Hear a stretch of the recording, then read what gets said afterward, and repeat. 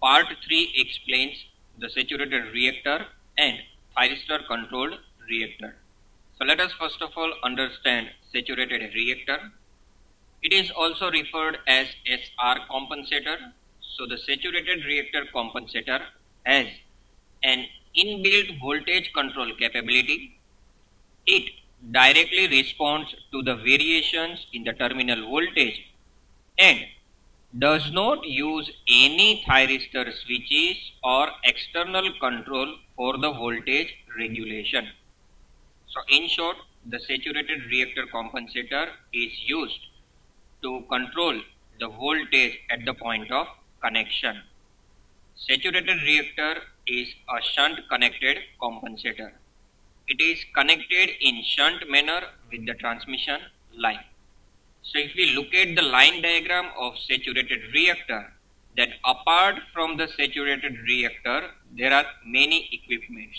I am going to explain the necessity as well as the functions done by all the equipments subsequently. Side by side, I am going to explain the VI characteristics of saturated reactor.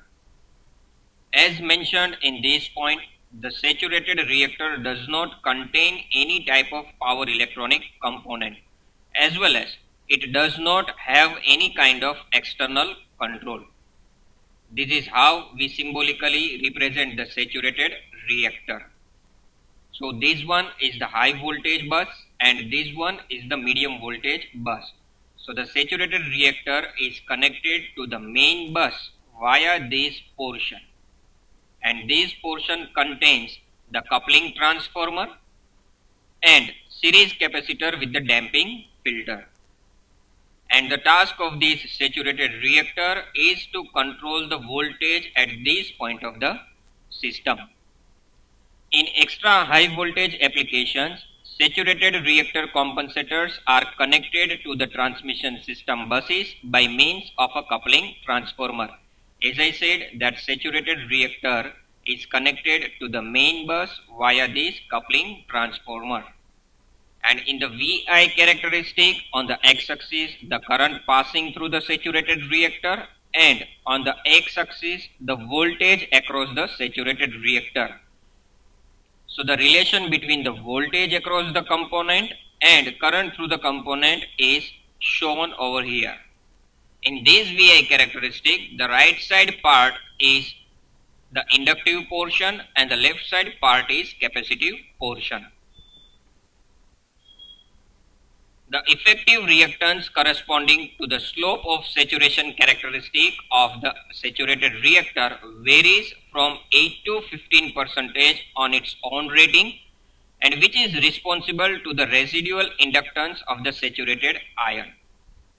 If you closely observe this VI characteristic, then as the current increases, the voltage also increases by the slight magnitude.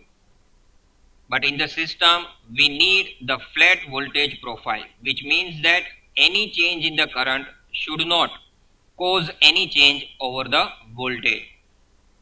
But residual inductance present into this saturated reactor causes the slight variation in the voltage, and because of that we get slope in this voltage profile, and this slope may vary from 8 to 15%, and that is not acceptable.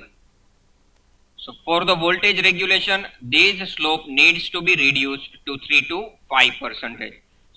This curve is corresponding to when only the saturated reactor is present.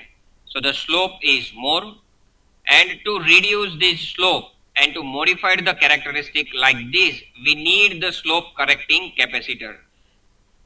Actually, there are two ways we can reduce this slope. The first one, as I said, we need the slope correcting capacitor, and the second way to modify the construction of the saturated reactor. So the treble tripler reactor kind of saturated reactor compensator could be used to minimize this slope, but the design of this treble tripler reactor is difficult as well as it is very costly. Hence, the slope correcting capacitor option is preferred. Because of the expense in achieving this slope reduction by improving the reactor design, a slope correcting capacitor is installed in series with this saturated reactor.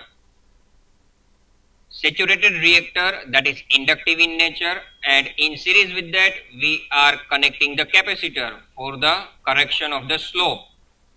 So L and C, these two components come in series manner, and there is a possibility of the resonance. So to prevent the occurrence of subharmonic oscillations from the interaction of the slope correcting capacitor, the saturated reactor and the network reactance, especially in the weak AC system, invariably a damping filter is provided across this slope correcting capacitor. So this is how, by connecting a damping filter across the capacitor, we can avoid the occurrence of subharmonic oscillations. Occasionally, a capacitor with an associated filter may be installed in series with the coupling transformer to offset its reactance and consequently improve the voltage regulation at the HV bus. In ideal condition, we consider that there is no effect caused by this coupling transformer. But in actual, the transformer is inductive in nature. So to couple this medium voltage bus with the high voltage bus, we need the transformer.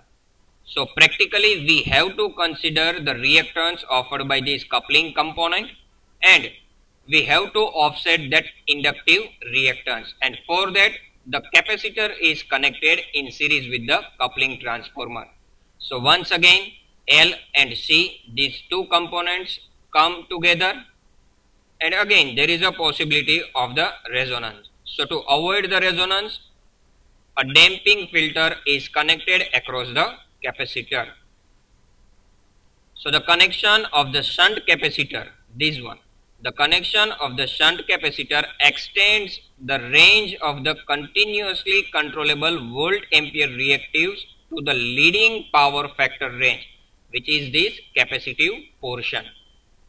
In short, while doing the reactive compensation in this transmission system, the excessive amount of the reactive power can be observed with the help of this inductive element saturated reactor. But if this transmission system demands the reactive power, then that demand of the reactive power can be fulfilled by this shunt capacitor branch. So this is how we can do the reactive power compensation with the extended range, capacitive range as well as the inductive range. The biasing shunt capacitor is equipped with these small tuning inductors to provide filtering of the remnant harmonics generated by the saturated reactor.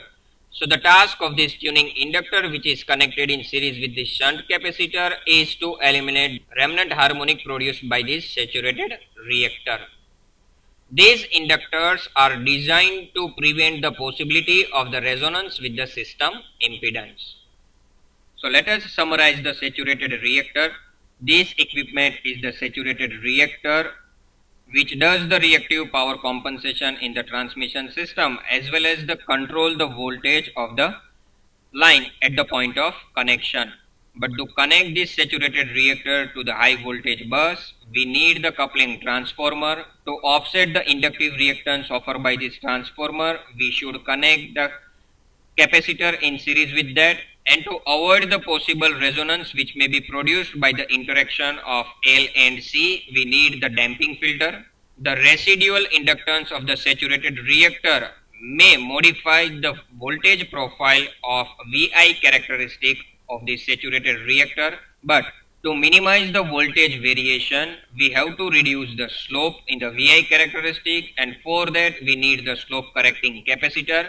Once again, to prevent the possible oscillations because of interaction of this reactor and the capacitor, damping filter is required. To extend the reactive power compensation range in the capacitive portion, we connect the shunt capacitor with small tuning filter to eliminate the harmonics produced by the saturated reactor. So this is about the saturated reactor and the VI characteristic of SR compensator. Moving ahead, thyristor controlled reactor. So this is the line diagram of TCR, and this is the first power electronics component based FACS controller, and which is type of shunt connected controller. So a shunt connected thyristor controlled inductor whose effective reactance is varied in a continuous manner by partial conduction control of the thyristor valve. TCR is a subset of SVC in which the conduction time and hence the current in the shunt reactor is controlled by a thyristor based AC switch with the firing angle control. A basic single phase TCR comprises an anti-parallel connected thyristor valves T1 and T2 in series with the linear air core reactor. The anti-parallel connected thyristor pair acts like a bidirectional switch with thyristor T1 conducting in positive half cycle of the AC supply and thyristor valve T2 conducting in the negative half cycle of the supply voltage. So the controllable range of TCR firing angle alpha extends from 90 degree to 180 degree. And these are the corresponding waveforms of this TCR. The first is current through the thyristor controlled reactor, second is the voltage across TCR, and the third is voltage across the inductor for different magnitude of the firing angle alpha. This one is for alpha is equal to 105 degree and this is for alpha is equal to 150 degree. The reason for the firing angle range starting with 90 degree is in the construction of thyristor controlled reactor, the inductor L is connected in series with the anti-parallel connected thyristor pair. So we know that this compensator is completely inductive in nature. So the current through the TCR lags behind the voltage by 90 degree, and because of that the firing angle range starts from the 90 degree. So when the firing angle alpha is kept 90 degree, the full thyristor conduction with a continuous sinusoidal current flow in TCR. That means if thyristor 1 is fired at alpha is equal to 90 degree and thyristor T2 is fired at 180 plus 90 degree, then that anti-parallel connected thyristor pair behaves as a short circuit element, completely on switch. The current through the TCR is sinusoidal in nature. There is no discontinuity present when the firing angle alpha is equal to 90 degree. But as the firing angle alpha is varied from 90 degree close to 180 degree, the current flows in the form of discontinuous pulses symmetrically located in the positive and the negative half cycles. That can be understood by observing these two sets of waveform. The first one is corresponding to alpha is equal to 105 degree, which is near to 90 degree, and second is for alpha is equal to 150 degree, which is near to 180 degree. So moving from 90 degree to 180 degree, the current becomes more and more discontinuous.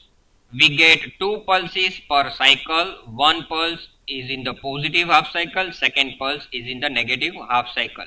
But as the firing angle alpha increases, the discontinuity increases and the magnitude of the current decreases. So as I explained earlier that thyristor controlled reactor is a shunt connected controller, and the shunt connected FACS controller is used to inject the current in the system at the point of connection, and by controlling the firing angle alpha of the thyristors used in the construction of TCR, we can control the magnitude of the injected current.